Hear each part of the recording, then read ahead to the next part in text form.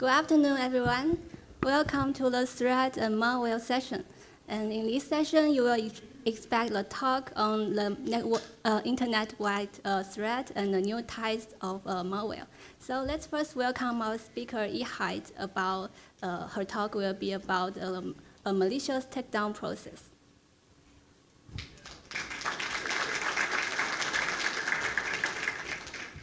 Good afternoon. My name is Ihal, and I'm going to present our work regarding understanding and analyzing malicious domain takedowns. This is a joint work with Peng, Professor Whois, Professor Liu, Professor Wang, Tasneem, Shanhang, Suyan, and Bojun. So let's start by defining the takedown process. So the takedown is actually the process of taking down the domain from its currently registered owner due to the violation of acceptable use policy. Violations may include malware distribution, pharmaceutical trading, and copyright infringement. So the main goal to take down a domain is to disrupt the malicious traffic. However, there are some minor or some sub-goals to that, which include show warning notice or notify infected host, and also mimic the operation of the command and control in order to prevent the botnet from trying to connect to another domain.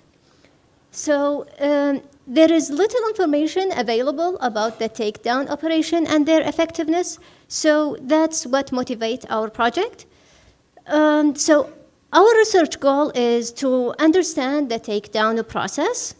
For example, what happens to the domain after it has been taken down, and also how long does it stay taken down. We were interested also in assessing the security and the reliability of the current takedown operations. Finally, we set some recommendations for more effective takedown. So how are domains taken down? So it starts with administrative aspects or administrative steps in which the takedown requester file an acceptable use of policy complaint or obtain a court order to enforce the registry or the registrar to take down the domains. In order to execute these orders, some technical actions should be considered.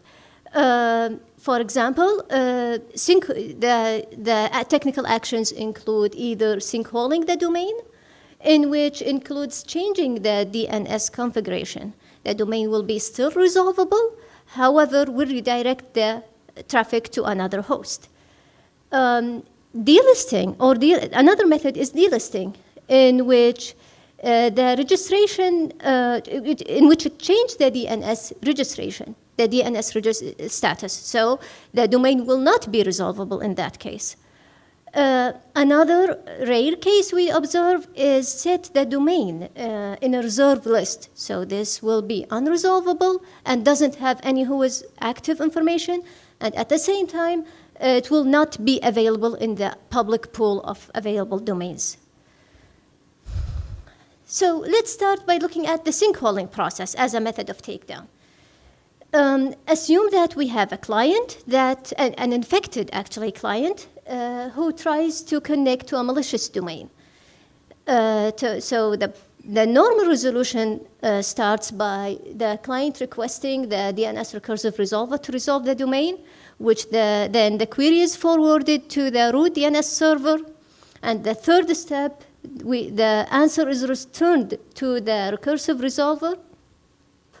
Then the query is forwarded to the .com DNS server, which include a name server record for that domain. Let's assume the name server is ns.malicious.com.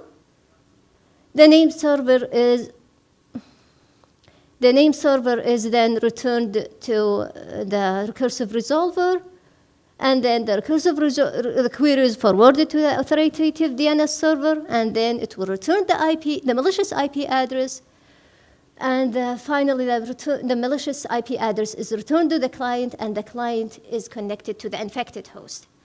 However, in the sinkholing, it aims to change the DNS resolution, in which the malicious.com name server record is changed to, for example, a sinkhole name server. Let's assume ns.sinkhole.com.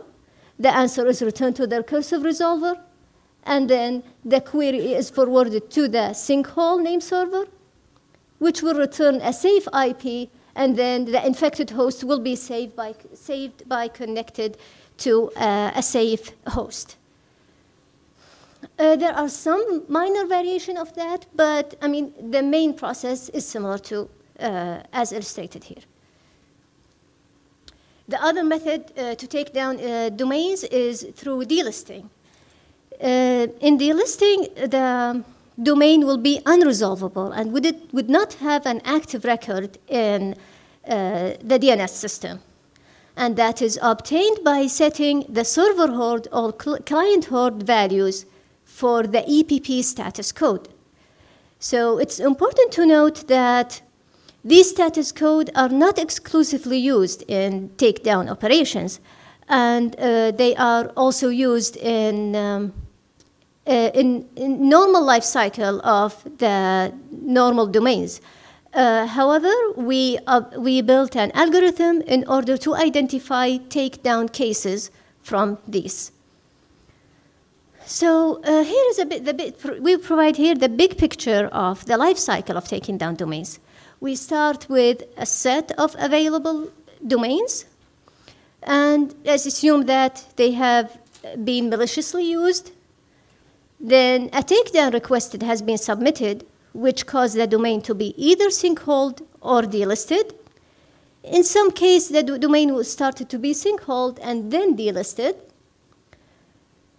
As long as the domain owner keep renewing the domain, then the domain will remain taken down.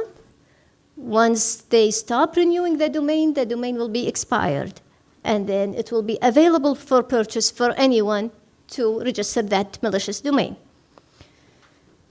In some very rare cases, once the domain is expired, it will become reserved, and it will not be available for purchase and will not be active in the DNS or have active Whois information. So the tan box represents the states that consider the domain to be taken down. So our approach, we start with the data collection process, in which we collected a set of domains from blacklists, and then we collected a set of sinkholes, IPs and nameserver sinkholes. Then we perform a reverse lookup to collect all the domains that has been pointing to at least one of these name servers during their lifetime, one of these sinkholes during their lifetime. So in total, we collected 1 million domains. For these 1 million domains, we collected passive DNS information from Farsight, and also we collected Whois information, historical Whois information from 360. So we collected now the data set, now is for the analysis. We analyze the passive DNS information to calculate the sinkhole duration. And also we built an algorithm to analyze Whois data to identify taking down domains through delisting. And then in the case for the domain that start to be sinkholed, then it become on hold, we extended the takedown duration by the expiration date of the hold record. In total, we ended up with 625K taking down domains, which we built our analysis on. So this Venn diagram shows the distribution of our data set. So the red circle and the red region and the green region represents the listed and sinkhole domains and their intersection with the blacklist. Then we do some analysis on the taking down domains. So we are concentrating here on the sinkhole duration. We can see here that So we do the measurement by sinkhole operator and by TLD registry.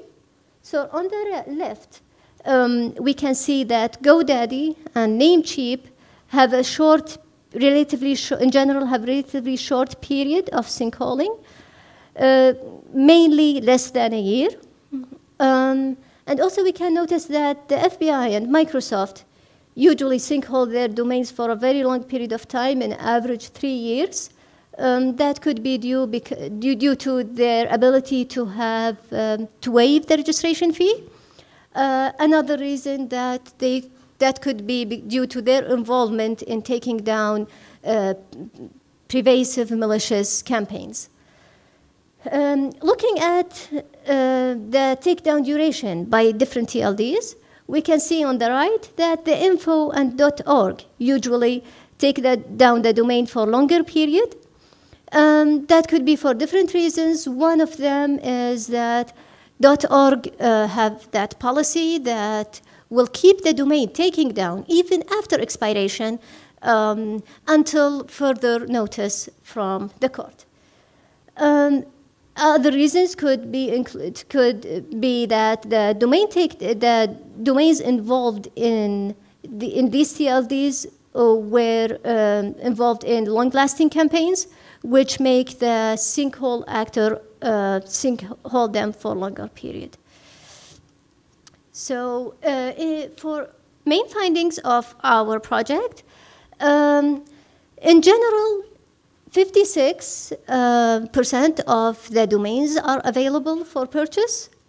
And we also observed that 14% of these domains become available in less than 10 months of their takedown. We consider this time period very short because most likely infected host wouldn't have a chance to be cleaned up.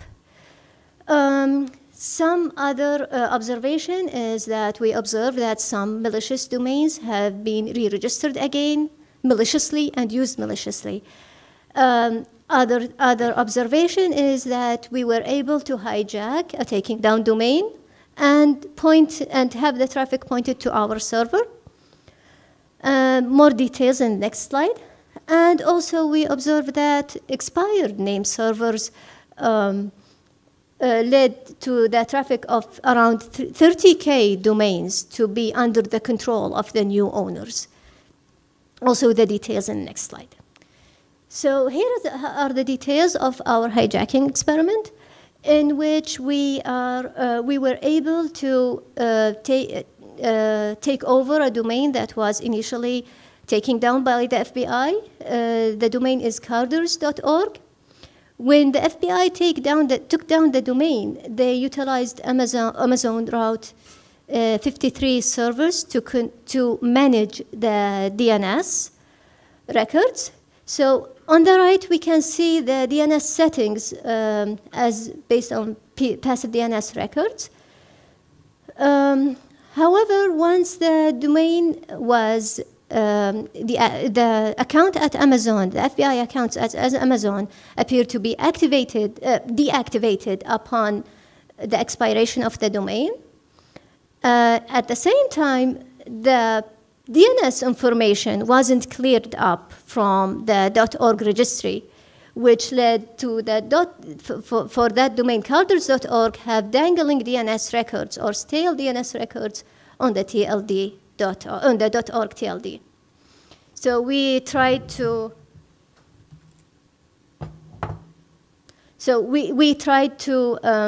take advantage of that and signed up with Amazon Route 53.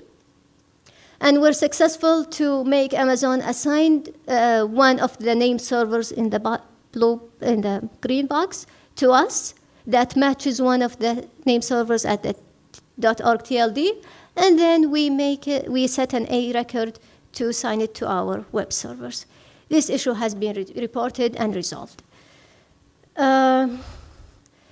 Another observation is expired name server. So Conficker working group used 3 sinkholes to take over Conficker botnet. These domains, cwgsh.com, .net, .org, were expired on February 2011. These domains were then repurchased by multiple parties multiple times. So and as of July 2018, around 30K domains were pointing to these name servers.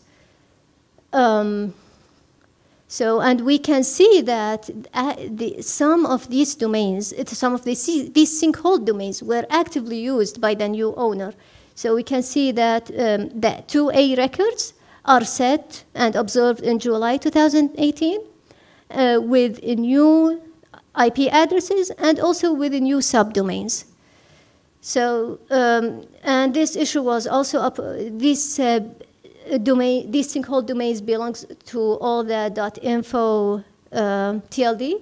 We reported this issue to the .info TLD registry to resolve this issue. To conclude our presentation, we studied the taking down domain process and find some loopholes in it. We also recommend to set some specific policies to regulate the takedown procedures. These policies include requesting sinkhole operators to frequently check the DNS configuration. Also, in terms of the duration of the sinkhole and what happens to the domain after the release, we have some suggestions. First, for domains involved in malware distribution, we suggest that they remain sinkholed until no more traffic is released. And for other domains that are involved in other type of illicit activities, we suggest to take other factors into account before releasing them. These factors include the domain popularity, once it was malicious, and the domain current traffic, as well as the type of the malicious activity the domain was involved on. Okay. Thank you for your attention, and we can take questions.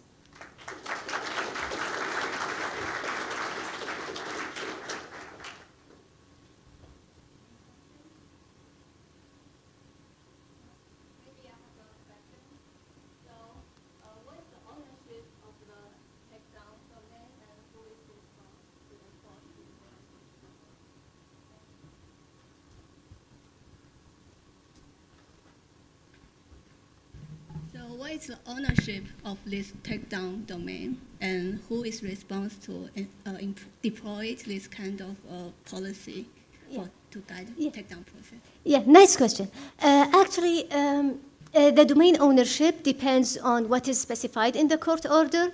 So if the court order specified transferring the ownership to, for example, the takedown operator, then who will be the legal ownership. But if the court order just requested the TLD to take actions, then it will be taking out from the attacker, but no ownership will be transferred to the sinkhole operator. This is the speaker. Thanks.